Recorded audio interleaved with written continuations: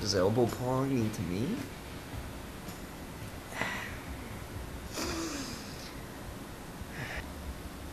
Well, that's a complicated question. It's a game of speed and precision. You have to be just as skilled mentally as you are physically. Sometimes it becomes a chess match between you and your opponent. But most importantly, it's a game of heart. Yeah, I think it's the best goddamn sport ever invented. Pardon my language. What does elbow pong mean to me? It's easy. Winning. Winning at any cost. Next question. What is your ultimate goal in elbow pong? Whew. I never really thought about that before. I think my goal is to be a good role model for the kids, you know. With all these hoochie mama singers and gangster rappers out there now. It's tough for kids to find a good role model these days. I think it's my ultimate goal to be a good role model for the kids.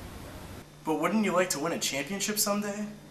You know, I'd love to win this weekend's championship game, but that's not my ultimate goal. I've had a long and successful career. If I don't win that final game, so be it. As long as I can be a good role model for the kids, if I can change one person's life for the better, that would be more gratifying to me than winning 10 championships games.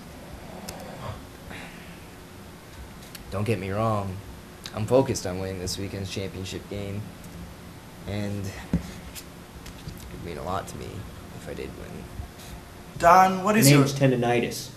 Excuse me, tendonitis. What is your ultimate goal in elbow pong? To be the best. Last year, Rookie of the Year. Made it all the way to the championship game.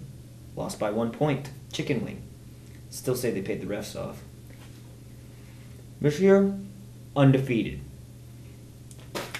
It's going to stay that way too after I beat Funny Bone in the championship game this weekend. After that, I'm going for the record books. I'm going to take every record in there. I don't want to be the next Gretzky or Jordan. When people think of greatness, I want them to think of my name. Those are pretty lofty goals, don't you think? No. If you or anybody else think I can't do it, you're fools. Describe funny bone and tendonitis in one word, and explain why you use that word. One word to describe Funny Bone? Genuine. Genuine because he's a good competitor, he's a good man, and I feel like I'm an all-around better person because I know him. Tendonitis, a good word to describe him would be pompous. Everything he does is tasteless and exaggerated. I'm not saying he's not a good pong player, but he gives Terrell Owens a run for his money sportsmanship-wise. I agree wholeheartedly with you, man. But I would take it one step farther and almost say that he's slime. He's tarnishing the sport of elbow pong, you know? He's making a mockery of it, and it's not taking it in the right direction. But Funny Bone, he's an all-around great guy. And if I had one word to describe him, I would probably use professional. He's that one person that everybody looks forward to, well, not really looks forward to playing on the schedule, but almost fears playing, just because they know how good he is. And I think if everybody strove to be more like him, it would be a much better sport. Funny bone, what was it about elbow pong that drew you to it? You know, this is a bit of a sensitive subject for me. See, 25 years ago, I had a dog named Rocco. Me and Rocco were the best of friends. We did everything together. Then one day, little Rocco got into the trash, ate some chocolate, and he died. From that day forward, I vowed to never eat chocolate again. It's Pretty ironic that my sponsor is Hershey's Chocolate, but I digress. I was really depressed after that happened. I was almost suicidal. The only thing that kept my mind off Little Rocco was Elbowpong. I played and I played and I played until I got pretty good. One day, I got drafted into the EPA, and the rest is history. Tendinitis. What was it about Elbowpong that drew you to it? I wouldn't say I was drawn to Elbowpong. I was pretty much born into it. See, my father was one of the best minor league Elbowpongers in the nation, but he never made it to the pros due to a serious case of tendinitis. Did your father get his tendinitis from playing? Hell no. It's virtually impossible to get tendinitis playing Elbowpong. No, he got it playing drums for Bon Jovi in the off-season. But that's neither here nor there. The point is, my father wanted me to succeed where destiny failed him. Ever since I can remember, it was Elbowpong. Yeah, I never got to play soccer or baseball like the other kids. It was always Elbowpong. By the time I was 13, I was better than most kids, even adults. In college, all 4 years, I was the best Elbowponger in the NCAA. I was the youngest player to ever play in a championship game professionally. Come this Saturday, I'll be the youngest to win it. I was raised to win. My father wouldn't have it any other way. How would you describe your style of play and your sense of fashion? Well, I'd say my style of play is defensive and mental. I like to get into my opponent's head and capitalize on his mistakes. As for my style, fashion, I wouldn't say I really had one. I guess my calling card would be that I wear goggles. Are the goggles used to enhance your eyesight? No, they're strictly protective. See, earlier in my career, I was notorious for getting hit in the eye with the ball.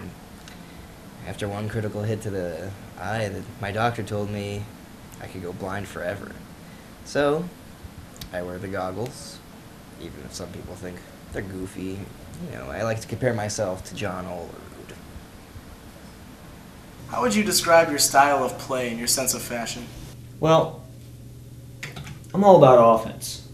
The more speed and power, the better. The best defense is a good offense. That's always been my motto. And as for my fashion, well, I'd say I'm the sexiest man in Elbowpong, if not all sports.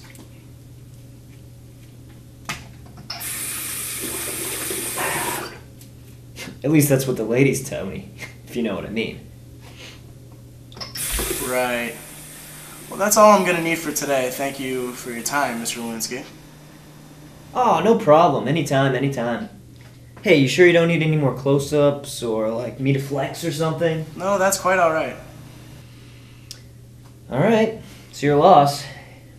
Make sure to get a lot of shots of me during the championship game this weekend, all right? No problem, boss.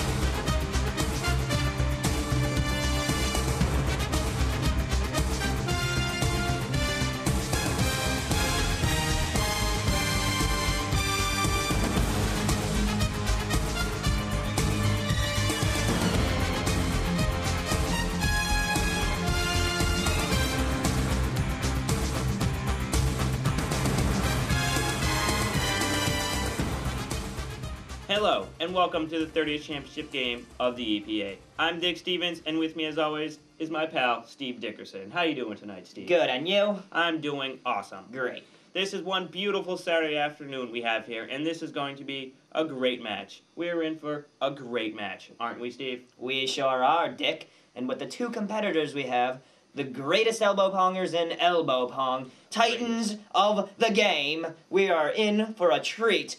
This is something that a college student couldn't even have scripted. That's right, Steve. Tonight we have two almost polar opposite pongers with the ever-popular Frank Funny Bone Jones, and the infamous Don Tendonitis Lewinsky. Old versus young, good versus bad, offense versus defense, David versus Goliath. This is going to be a good one. And the only thing these two have in common is their excellent skill in this American pastime, great game of Elbowpong.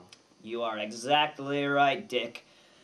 Today we will witness some of the greatest elbow-ponging ever played in history. This one will go down in the books, I tell you that much.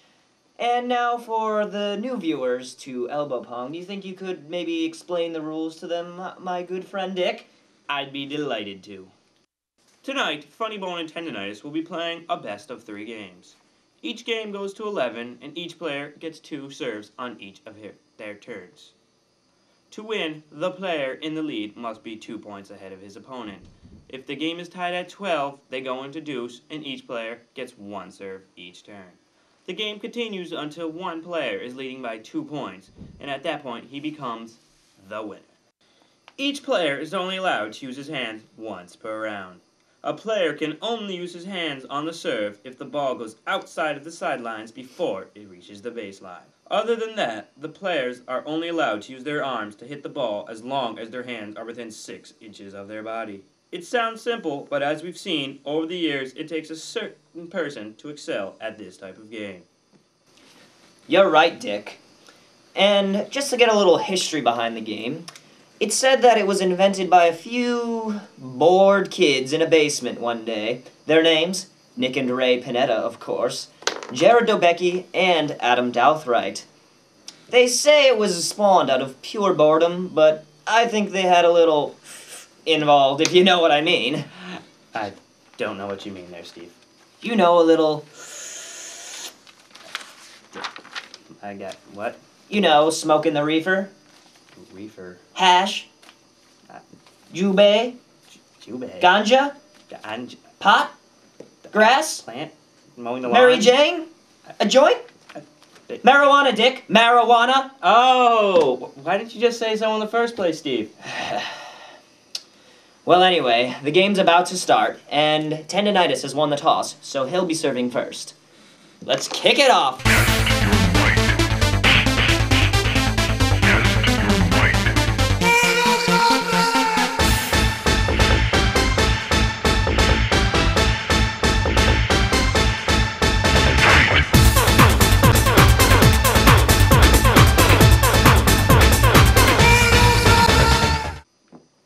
Well, that went extremely fast. I doubt anyone was expecting that.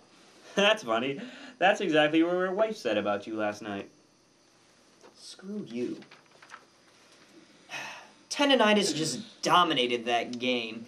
Much like your mother in bed, I'd like to say. The next game is about to get underway, and Funny Bone will start with the serve.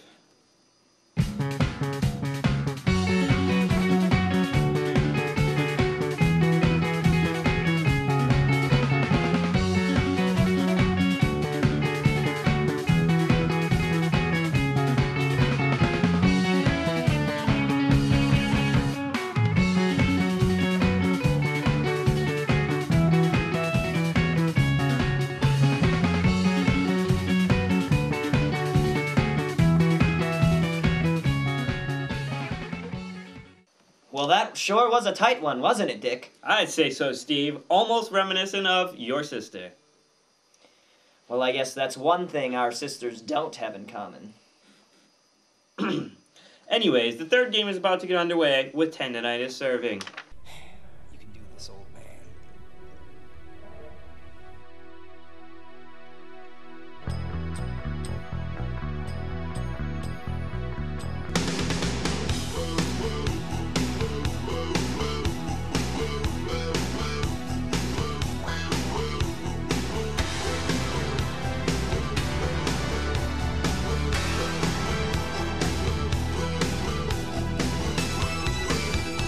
Tell me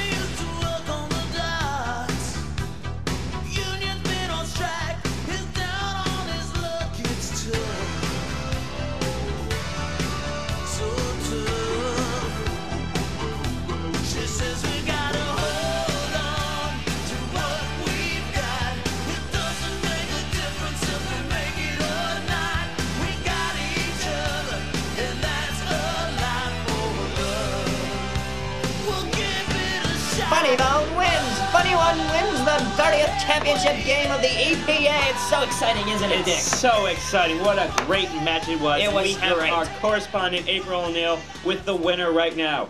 April? Thanks, Dick. I'm here with our champion, Frank Funny Bone Jones. Do you have any words to say tonight? I've only got one thing to say. This one's for you, Rocco.